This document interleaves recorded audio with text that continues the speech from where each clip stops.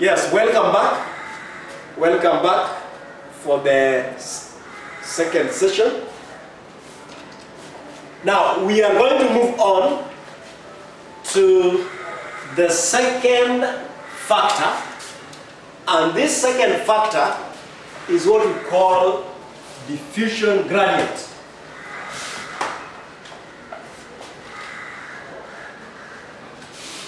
So for temperature, we have said, when you are explaining temperature, you must connect the temperature with the kinetic energy, and then the rate of diffusion. But now, our part B, which we call diffusion gradients. Diffusion gradients. Diffusion, we know the meaning of diffusion. Now, gradient means the slope, the steepness of a given slope. So what is this thing that we call diffusion gradient? Now, diffusion gradient refers to the difference in concentration between two regions. Difference in concentration between two regions. For example, I may have a box, two boxes, and this box is box X, box Y. Then I have region A, region B, region N, region M. So that this side I have 8 particles, and on this side I have 2 particles. Here I may have 8 particles, and on this side I can have 4 particles. So the difference in concentration, here the difference is 6. And on this side the difference, we have 4. So we can say for X, the concentration gradient is higher than for Y. For X, the concentration gradient is higher than in Y, which is only 4. So we are talking of difference in concentrations between 2 points. How does it affect the movement of particles? Because we have seen how particles move. Now, so the greater the diffusion gradient between 2 points, the higher the rate of diffusion. If we take the 2 boxes, then particles will move from a region of high to a region of low, a region of high concentration to a region of low. But now the rate of movement will be higher.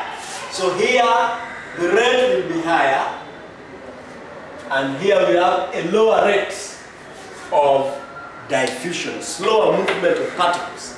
That is what we are saying. That increasing the concentration of diffusing molecules at one point increases the diffusion gradient and an increase in the rate. So if you increase the diffusion gradient, then the rate increases. Like if you increase the gradient from 4 to 6, the rate of diffusion will also increase. Like in my screen, on my screen here, we have the yellow particles, and then we have the normal. Let's say these are perfume particles, a perfume. These are perfume molecules, and these are air molecules. So on this side we have higher number of perfume molecules. On the other side we have no perfume molecules.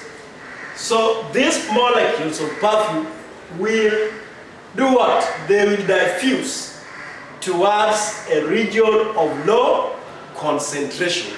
Towards a region of low concentration.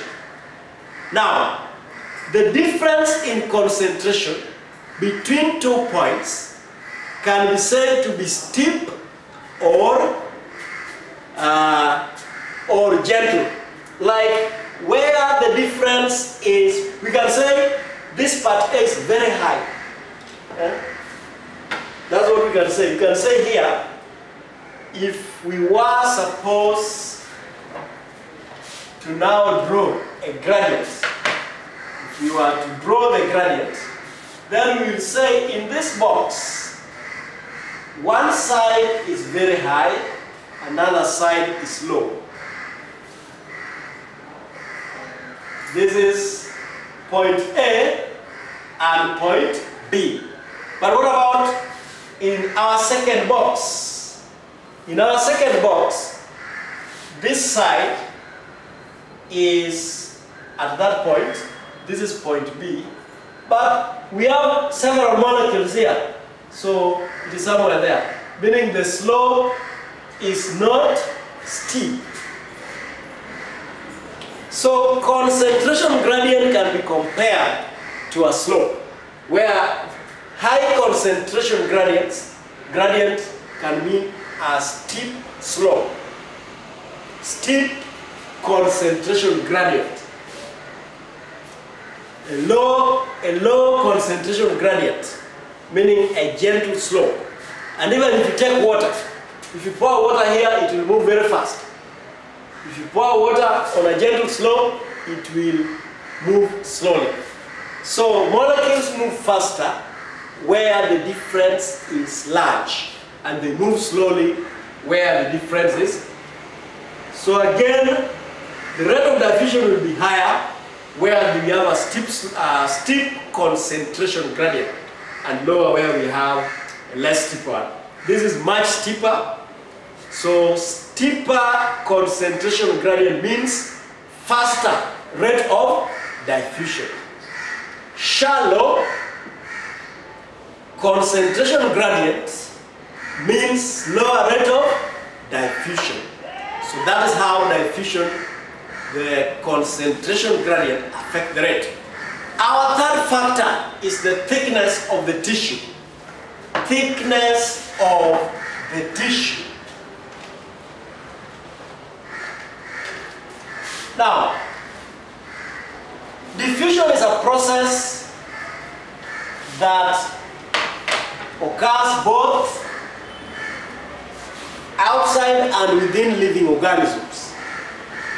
Let us say we have two tissues, A, and then we have B. And oxygen is supposed to diffuse across the two tissues. Oxygen gas is supposed to diffuse across the two tissues. In the thick one, this one is thicker. This one is thinner. Thin. So for molecules to move across, they require more time. Here, for molecules to move across, they require less time. So the rate of diffusion will be faster in B than in A. That's why we are saying that the thicker the membrane or tissue, the lower the rate of diffusion. The thicker the membrane or the tissue, the slower the rate of diffusion, because the distance to be covered by the diffusing molecules is greater. The rate of diffusion is rapid across thinner membranes. Across thinner membranes, very rapid. Across epithelial, like we talked of epithelial tissues, it moves very fast because epithelial tissues are very thin. Shorter time required for the particles to cross. That is what we are saying. So that one brings us to the end of our discussion today. Make sure that you have the notes, watch the video, write the notes, and therefore after that you'll be okay. Thank you for watching.